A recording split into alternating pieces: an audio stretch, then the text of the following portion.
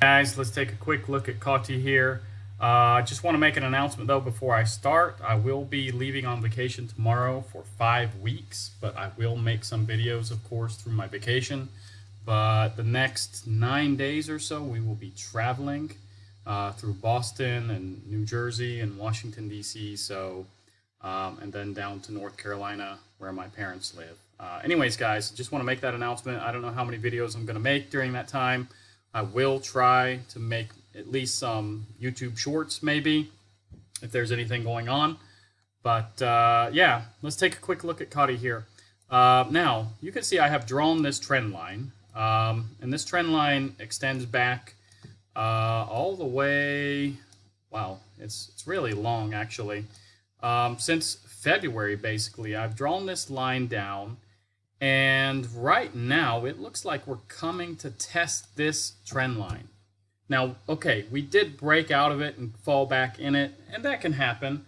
You know, trend lines aren't perfect all the time, but I can say that it looks like it will break out of this trend today.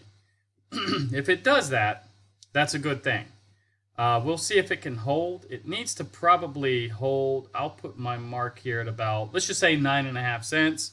If it breaks out of 9.5 cents, I do see the next level at about 10.7 cents, which is a daily resistance, and then you have 12.3 cents, which is a daily resistance as well.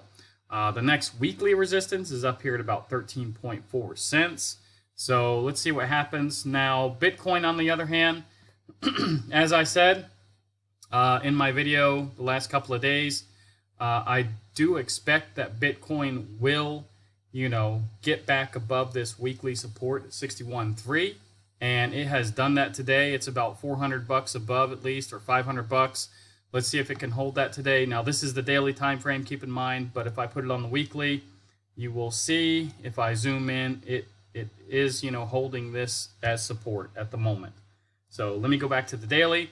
Now, guys, we are at a point where this trend line is either going to be broken, and we're going to go to the upside, or it's going to go to the downside. Now, we don't have much support below us. As I said before, the support is very thin. We only have this daily at about 60.2, and then we got we can say the bottom of this Fibonacci that we're in, or we got the top of this Fibonacci, basically. And, let's see what it does. I do hope we break to the upside, but we do have 3 dailies that we have to break during this time. We have 62.4, we got 63.1, and we got 63.8 before we reach the next weekly resistance at 64.8, let's say. Economic calendar, basically, is Monday that we have a lot of ISM, manufacturing and PMI and things like this. Tuesday, European Union does have the CPI. We also have the JOLTS job openings on Tuesday. Wednesday, we have the Challenger job cuts, which is very important, and we have continuing jobless claims and things like this. Also, ADP non-farm employment. That's important. We also have, well, it looks like some, employment and manufacturing again also as well. Thursday, I think Thursday is pretty much a dead day, but Friday, basically, we have non-farm payrolls. We got manufacturing payrolls and things like this, unemployment rate. So all of this is pretty much important. So anyways, guys, that's all I got for you concerning COTI. Let's see if it breaks out here.